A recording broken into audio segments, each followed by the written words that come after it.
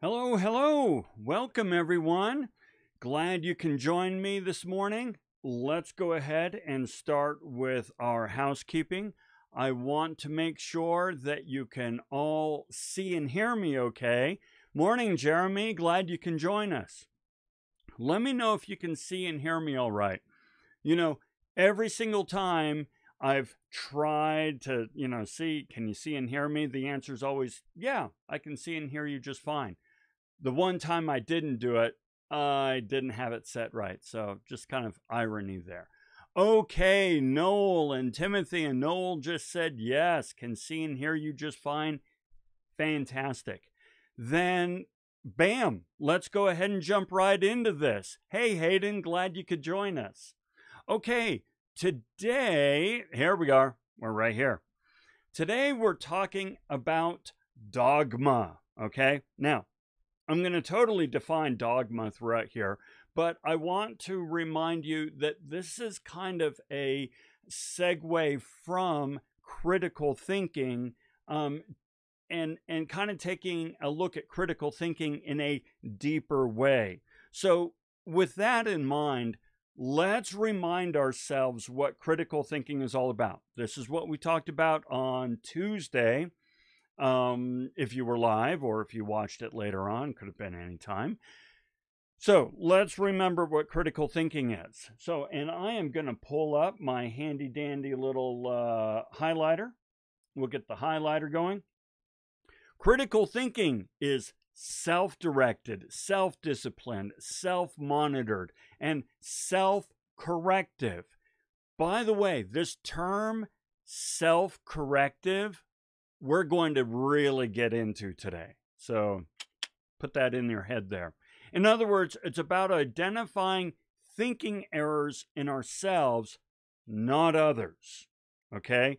It's about looking at our own thinking errors. And we talked about thinking errors on Tuesday in our last lecture.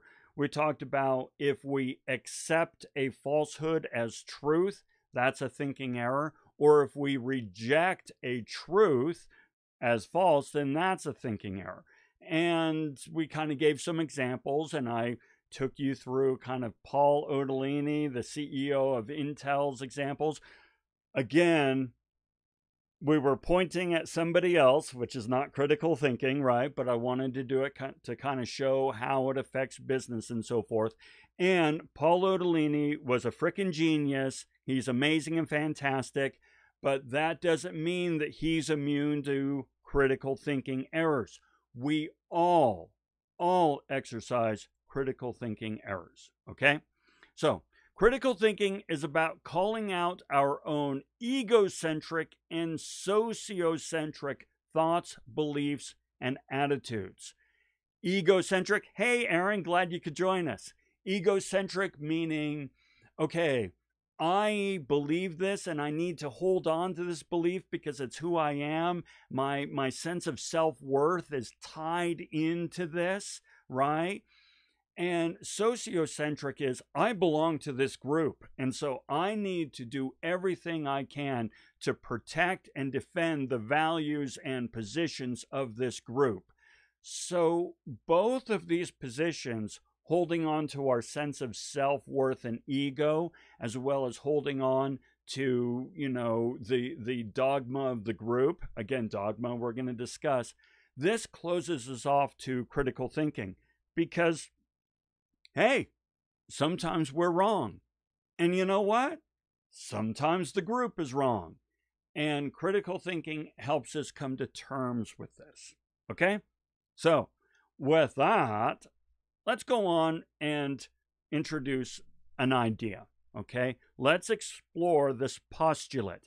A postulate is a position that I am asserting, a posit, an idea that I am presenting to you as truth, okay? Which is not to say it is necessarily, again, critical thinking. So we're going to examine this postulate. The laws of science are self-correcting, and laws based on dogma and axiom are not self-correcting. Okay? So let's look at what this means. Hey, Jason, glad you could join us. Fantastic. All right. So, first of all, science. Let's look at science. Science is the intellectual, practical activity encompassing the systematic, follows a process, follows a system, right? The scientific method. The systematic observation, measurement, experiment, and formulation testing and modification of hypotheses. Hey, Mario, glad you could join us. Okay, so what does this mean? All right, well, you guys know what the scientific method is, right? So you come up with a hypothesis, right? And you kind of go, I think that, I don't know, my garden isn't getting enough water. That's my hypothesis. That's why my tomatoes aren't doing well. So what do we need to do? Well, we need to observe and measure the amount of water that these tomatoes are getting. And so that's easy enough to do. We can, put out a little measuring cup that collects water from the sprinkler system. We can observe the sprinkler system going at the time that we set it for, and we can measure the amount of water. And we find out, well, holy heck, it actually seems to be getting plenty of water. My hypothesis that the garden wasn't getting enough water doesn't hold up against scrutiny. I have observed the water. I have measured the water. So now I need to modify my hypothesis. Well, maybe it has something to do with the pH balance of the soil. So I get a pH balance kit, I test the soil, and lo and behold, yeah, the soil is majorly acidic, okay? Acidic. So that's the scientific method. You totally get it. It's self-correcting in that when something that we observe, hey, Jamie, welcome. When something we observe and measure does not support the hypothesis, we don't change the measurements or the observations to fit the hypothesis. We change the hypothesis to, more closely align with what has been objectively observed and measured. Okay, you get all that. Well, then, what's dogma? Well, dogma is a principle or set of principles laid down by an authority as incontrovertibly true. Oh my gosh. Okay, let me dig into this bad boy. Okay, first of all, laid down by an authority. Well, I have authority issues. Okay, so who's the authority that laid down this principle? Okay, let's set that aside for a moment. Incontrovertibly true. Okay, I want you to embrace what incontrovertibly true means. It means it cannot be disputed. It is self-evidently true. Therefore, any questioning, any skepticism, any critical thinking applied to this principle is completely unwelcome because it is incontrovertibly true. Well, since it's incontrovertibly true, it's not self-correcting because there's nothing to correct, or so it thinks. We don't like dogma. We're going to dig at this, okay? So dogma is when somebody says, here's a principle. You are not to question it. You are not to practice skepticism or critical thinking because it is true, because I said it's true. We all know it's true. Stop questioning it. It does not require correcting because it's true. Well, that's an issue. Okay, that's dogma. An axiom is very closely related to dogma. What an axiom is a statement, kind of a motto, a slogan, if you will, that is regarded as being established, accepted, and once again, self-evidently true. Because it's established, because it's accepted, it is self-evidently true. You are not invited to question this axiom, this slogan, this motto. Okay, so to help you with this, let me give you some examples. And then I am going to ask you to come up with examples. So as I'm showing mine, kind of take some notes and kind of think of things that come to your mind on things that may be asserted as dogma or axioms. So let's start with dogma. Regulation hinders growth, stifles innovation, and makes things more expensive for consumers. Now, this is an assertion that is regularly kind of posited by the conservative side of the political equation. Don't worry, we're going to pick on the progressive side here in a moment as well. So the idea is we need to have a complete, free, unfettered market, laissez-faire, left to go, do what it does. Because otherwise, if we try to put in place regulation, it's going to hinder growth, it's going to stifle innovation and make things more expensive. And this has been kind of said and asserted so many times that it is seen as self-evidently true and incontrovertibly true. So when it's called into question, it's like, what are you doing calling this into question? Everybody knows it's true. Really? Are you sure? Okay, we're going to look at lots of examples throughout these lectures. The private sector is more efficient than the public sector. Okay, so if you want something done right and efficiently, it should be part of the private sector, done by business for a profit.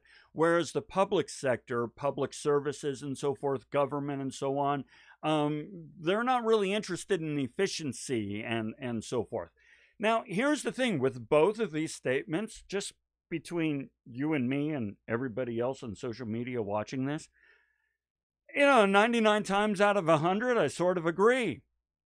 Which is kind of the thing about dogma. Most of the time, it can really kind of be supported. But that means that there's one time out of 100 where it is not necessarily true. And yet we're not allowed to look at this because this dogma has been asserted over and over and over. Jeremy says 20 years in the military, agree 95% of the time public sector does it more in a more streamlined fashion. And that's going to give us a contributor, an awesome comment. Actually, I'm going to also give that a real world example. Here's the thing. Yeah, most of the time, yes. But most of the time is not the same as every time. And when something is asserted as dogma, it starts to feel like every time. Okay, let's keep going. If you're smart, work hard, play by the rules, you'll be successful.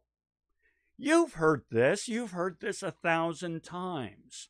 That, hey, if you're just smart, you work hard, play by the rules, everything will eventually work out. Nah. You significantly increase your odds of being successful. I believe that. But remember, belief is not based in fact. We talked about that in our last lecture. I believe that if you're smart and you work hard and you play by the rules, you'll increase your odds of being successful. But that is no guarantee. And yet this is often given as a guarantee. Here are some axioms that, oh, by the way, so Aaron says that's the problem with absolute statements. And every time, yes, Aaron is right. He's saying, don't use things like every time and always and never. So bang on right, okay? And in fact, Aaron, when you go on and do yourself, you go on and do a master's and a PhD and so forth, they really like to steer way away from absolute statements because absolute statements are never right. Well, hold on, that's an absolute statement. But you're absolutely right, okay? We want to steer away from those. Let's see, Jeremy is Mark Zuckerberg, right? Yeah, totally. Dogmatic statements being absolute statements. Yes, absolutely. Dogmatic, hang on. Dogmatic statements are considered absolute statements most of the time. I would emphatically agree with that. Okay. let's only only Siths deal in absolutes. You know what? That one's getting a double awesome comment. Okay, let's look at some axioms. Okay, now remember, axioms are I'm still hung up on Siths. I love it. Yeah, Hayden, right? Okay, so axioms are like dogma, but they're kind of mottos, sayings, quotes. But once again, they're asserted as incontrovertibly true. So let's take a look at some examples, okay? Follow your passion and you'll never work a day of your life. Oh my gosh. Okay, I got news for you guys. This is my passion. I love this. Okay, I really enjoy teaching. I enjoy technology. I enjoy trying new things. I enjoy learning and growing. I enjoy being a 55-year-old dude trying to figure out how to live stream in a compelling, interesting, engaging way. I love it. It's frickin' hard work. It is really hard work. As a matter of fact, I would go so far as to say that if you follow your passion, you're going to work so hard your entire life, you're probably going to die early. Okay? Now, I'm just saying that as an example. It's not an assertion necessarily. Maybe it is. But the point is, life is work, man. And so follow your passion and you'll never work a day of your life. It's awfully cute, but not really. Okay, next one. You can be anything you want. All you have to do is set your mind to it, right? By the way, Jeremy says, yeah, you'll love what you did. Yeah, you'll love it, but it was still hard work and it's still frustrating and it still makes you want to take vacation once in a while. You can be anything you want. All you have to do is set your mind to it. Oh my gosh. No, you can't be anything you want. Do you speak French? No? Well, then you can't be a lecturer at the Sorbonne. You can't. Okay? You weigh more than 100 pounds, you can't be a jockey. Can't be a horse jockey. Not a good one. Not one that you'll get paid for. All right? There is no limit to what you can't do. Now, the good news is there's no limit to what you can do, okay? So it's all good. But the idea that you should go off and pursue a dream to which you are extremely ill-fitted because, well, all you have to do is set your mind to it and it'll happen. Not necessarily. Not necessarily. All men are created equal. The great thing about this statement is the irony is built into the statement. The very fact that we're saying all men are created equal means that women are not included, ergo not created equal, meaning this statement is self-evidently contradictory. And yet it's a value that we hold, but we're not equal. Some of us are short, some of us are tall, some of us are wide, some of us are narrow. Some of us really enjoy language. Others don't enjoy language. Some rock at math. Some don't rock at math, right? And therefore you can't do rocket math. Oh my gosh. Oh, I kill myself. So, no. And yet this is an assertion. This is an axiom that is constantly stated. Buy land. They're not making it anymore. Yeah. Well, actually, they are making it. They make it in China, literally. But the idea here is that land is always going to be going up in value. Not necessarily. We know that to be not true today. Timothy just said, let's see, okay, but using this example you gave, if someone dreams of being a jockey, they could get their weight down to the necessary 100 pounds. Well, not if you're 6'8". 6'8" might be a little difficult to get down to 100 pounds. Okay. There are actual constraints that we have. I cannot be the world's youngest chess champion. I'm 55 years old. I can't be the world's youngest chess champion. There are constraints that are absolutely insurmountable. So that's what I'm asserting there. Although it's still awesome comment. Okay, I already put you for contributor. Jeremy, China and Dubai are doing it every day. Yeah, absolutely. So it's really kind of cool. You can look at some cool satellite footage of China and Dubai filling in bays and so forth to create new land. It's great. Okay, and then we're going to go to everyone has the right to a livable wage. Now we're looking at the progressive side. Everyone has the right to a livable wage. I don't understand how that works economically, okay? That means that no matter, yes, the palm, exactly, Aaron, the palm, you get it. Real world example there, a couple of real world examples. So, you know, if you have a right to a livable wage, that means that all I want to do for a living is teach yoga. I just want to teach yoga, or I just want to teach Pilates. Okay, well, what's a livable wage and where? A livable wage in the Bay Area is a lot different than a livable wage in Kansas. And if a livable wage in the Bay Area is $150,000 and all you want to do is teach Pilates part-time, that might be difficult. Do you have a right that people should pay you more than they're willing? How do you force someone to pay you more than they're willing to pay? Okay, so just take some critical thinking there, right?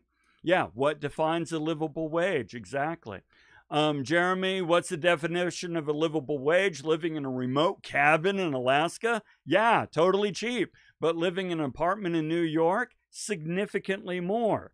Absolutely the case. And so here's the thing. Now, I want to be really clear. I think everybody should be able to earn a livable wage. There's a difference between having a right to a livable wage versus the ability and right to earn a livable wage. Maybe that's what the statement means, but this is what critical thinking is about. And then we're going to come to my favorite one. Build it and they will come. I cannot tell you how many articles, business articles, we're talking major business articles that love to cite the idea of build it as and they will come as a form of economic development. Okay, so the idea is if you want to develop the economy of your city or your state, your county and so forth, build things, build infrastructure and build stadiums. And if you build a stadium, they will come, right? And here's the thing about this. This saying is, you called it right, Hayden. This thing is built on the idea of a field of dreams, in which Kevin Costner plows under his cornfield because James Earl Jones says, if you do it, people will come, and one day you will be able to play catch with your dead father's ghost. Okay, so what we're doing is we are building economic strategic plans based on a movie in which somebody wants to play catch with his father's ghost. That makes no sense. That makes no sense at all, right? And yet, here it is, all right? So, yeah, this is my favorite one, all right? And by the way, in that diatribe, we got ourselves to 10 awesome comments, okay? So that means all of you, later on, you're going to send me an email that says what? It says 85410. Just send me an email that says 85410, and I'll know that you helped us get here, and we're going to continue to build on this. Okay? Cool. Okay, now it's your turn. Now I want you guys, yeah, by the way, Aaron, it's a huge corporate gamble. Yeah, a gamble based on an axiom from a weird ass movie. Whatever. Okay, your turn.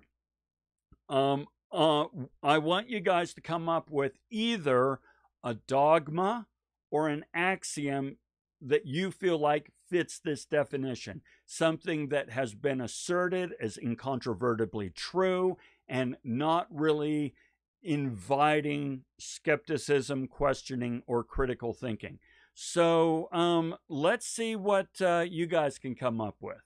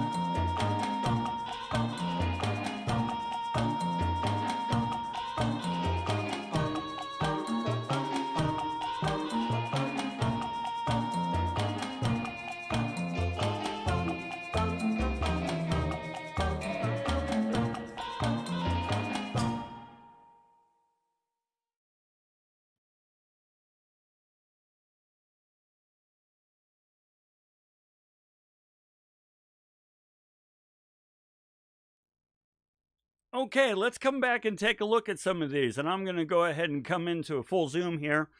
So let's look at these. So Jeremy says, oh, by the way, we have a great real world example earlier from Jeremy. So I'm going to go ahead and add that. Okay, make another cup of coffee when there's less than a cup left. Yeah, totally depends on the time of the day and who's there and so forth. You don't just automatically cut the ends off the roast, you know, and you don't just automatically make a cup of coffee. I like it. Or make a new pot. You have to breathe to stay alive. Okay, so I'm not necessarily sure that I can stay alive without breathing. However, I've so what's his name? Who's that magician? David Blaine. He trained himself to hold his breath for 17 minutes or something like that. Crazy nuts. And then Tom Cruise can hold his breath for 7 minutes for a movie stunt that he did. It's crazy. Good things come to those who wait. Okay, that's a great example of an axiom. It's okay, good things come to those who wait, which kind of says be patient. You know, don't buck the system, don't push, don't harass, and so forth. And maybe there are times that good things come to those who wait. So if you're building, gardening or something. But oftentimes, no, you got to go out there and get it, right? I like it.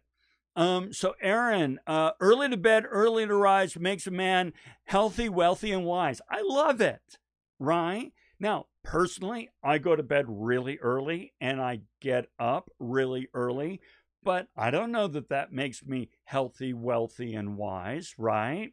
I love it. Jeremy, encouraging employees with negative attitude to work for your competitors. I haven't run into that one before, but I like it. Okay, Timothy, I think I'm confused about what you're asking. What we're looking for. Oh, no, now you got it. An apple a day keeps the doctor away. Yeah, that's an axiom. The idea being that if you eat right and live a healthy lifestyle, that you will live a healthy life. No, there's no guarantee, my friends. My family, many of my family work in the medical industry, and there's plenty of really healthy people who have exercised and taken care of themselves their whole lives and still run into issues. Now, I'm not saying you're not increasing your odds of being healthy by eating right and exercising. I emphatically believe you are increasing your odds, but it's not a guarantee, right? Let's see. Let's see. The early bird gets the worm. That's a great one, right? 10 Commandments. Yeah, here's the thing. And we're going to talk about ethics in this class, and in these lectures, and we're going to talk about the difference between ethics and morals and commandments, things like that. So Hayden, yeah, your moment is coming there. Joseph, a journey of 1,000 mile steps with one footstep. Yeah, good.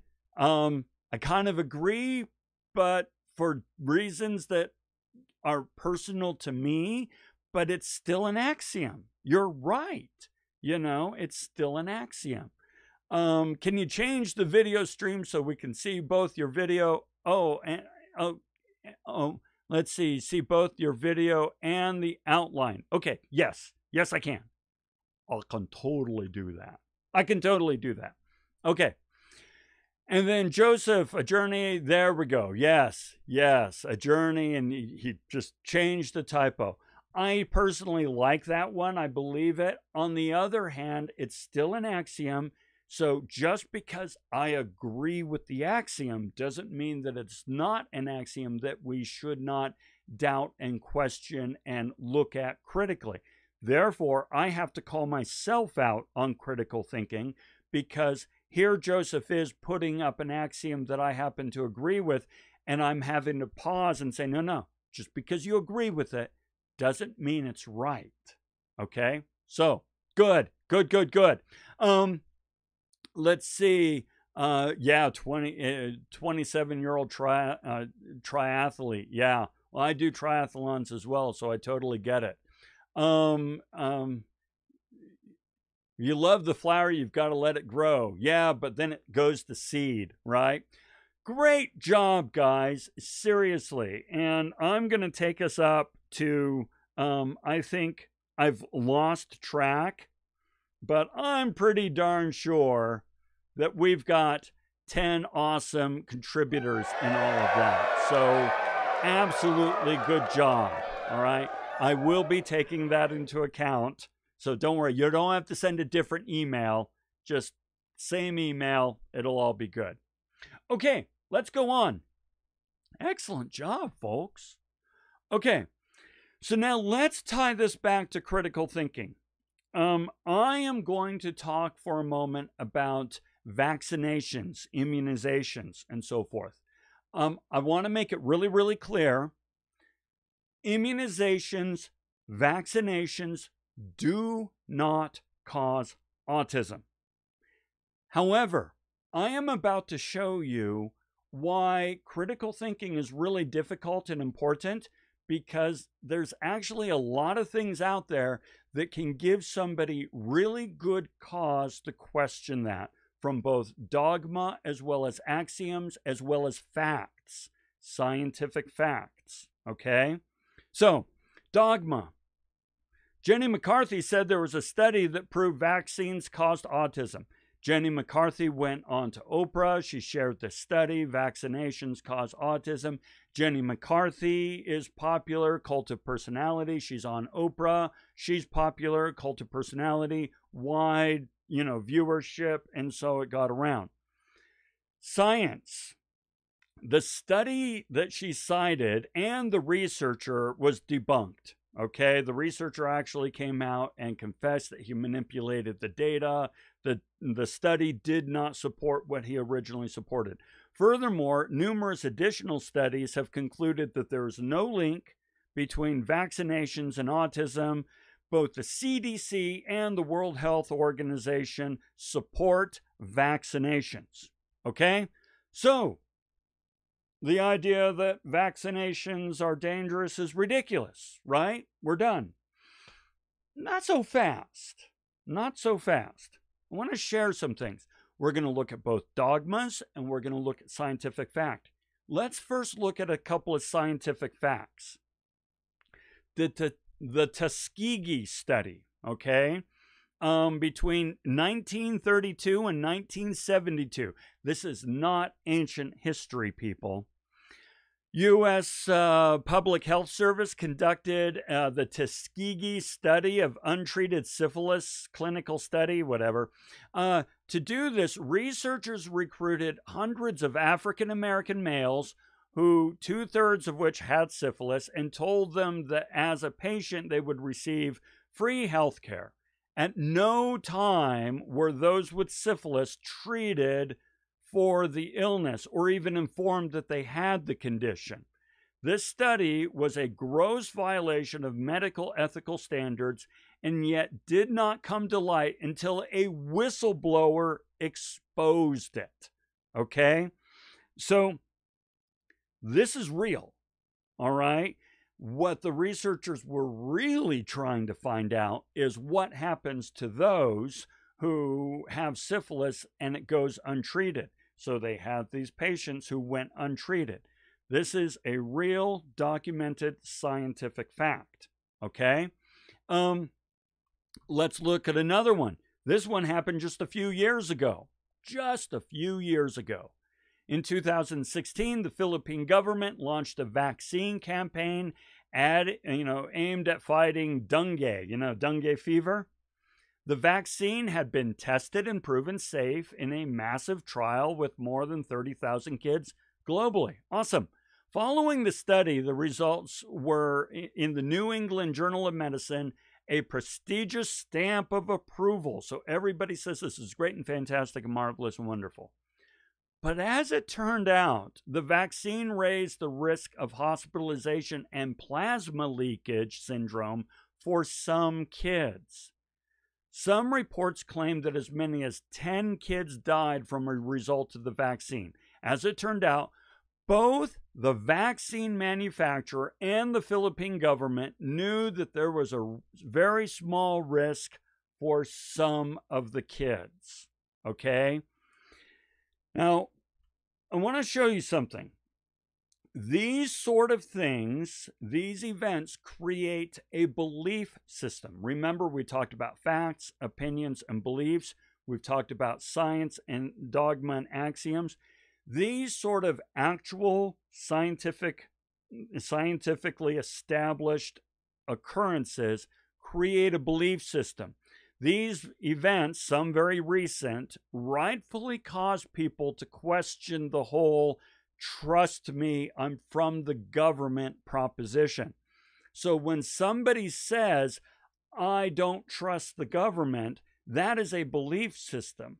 However, as we talked about in our last lecture, belief systems are often based on past experience, the organizations we belong to, things like that. Now, both of these cases, I want to make this clear. I got to remember that this doesn't highlight the whole thing there. Both of these cases were discovered and corrected, as is the way of science. Science is self-correcting. But self-correcting doesn't mean it doesn't make mistakes. Okay? However, it did create a deep distrust of vaccinations. Okay? I want to look at another thing. I want to look at how axioms play into the whole debate around vaccines. We like to say that parents know best when it comes to the health and welfare and upbringing of their child. The parent always knows best. That's cuckoo bananas, okay? Few parents are certified child psychologists, pediatricians, educators, moral philosophers, all rolled into one. Trust me, I'm a parent with 5 kids, and I wing it each and every day. We make this crap up as we go along. And I regularly rely on the expertise of experts to help me navigate these treacherous waters. And yet, because we kind of say as an axiom, parents know best, then when a parent says, I will not vaccinate my child, we back off because the axiom posits that it's an incontrovertible truth that a parent knows best. Okay? So here's the point I'm trying to make. Oh, one more thing. We get into echo chambers, right? Evidence supports our position. Evidence that supports our position is enhanced and championed, while evidence that disagrees with us is tossed away as flawed, incomplete, or fake news. This is the antithesis, the opposite of critical thinking. Critical thinking does not say, embrace everything that agrees with you. You should question what agrees with you. Critical thinking does not say, reject everything that disagrees with you. You should look at the things that disagree with you. All right? This is what critical thinking is about. However, one more thing, science itself, while self-correcting, is on a never-ending journey. Okay, here's a great quote from an episode of NPR's, a report on NPR, and this is from Brian Nosek, psychology and researcher at the University of Virginia. He says, our best methodologies to try to figure out truth mostly reveal to us that figuring out truth is really hard. Even science struggles with what is truth. And we're going to get contradictions. One year we're going to learn that coffee is good for us. There's your coffee, Jeremy. The next year we're going to find out that it's bad for us. The next year we're going to find out that we don't know. But that's because science is self-correcting, constantly questioning itself. I bring all this up to demonstrate to you that something as clear-cut as vaccinations, immunizations, can in fact be really controversial. I want to reiterate, vaccinations do not cause autism. They don't do it. Get your shots, get your immunizations, get your children's shots, your children's immunizations, do it.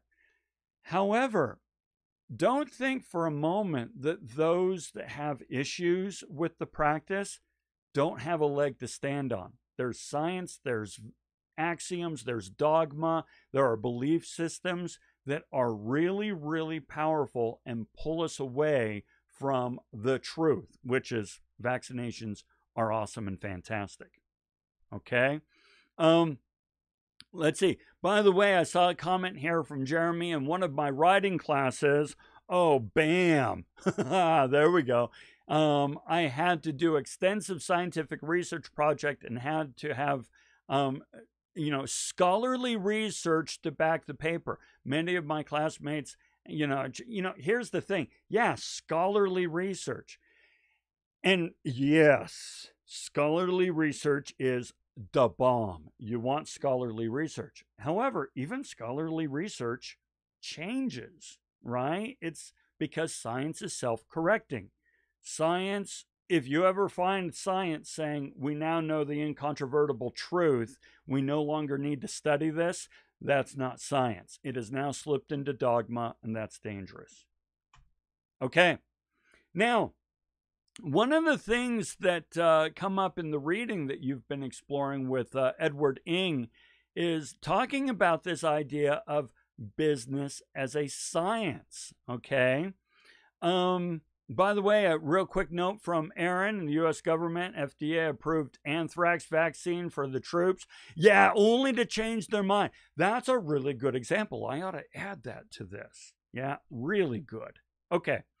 That's more of a real world example. So, well, no. There we go. Okay.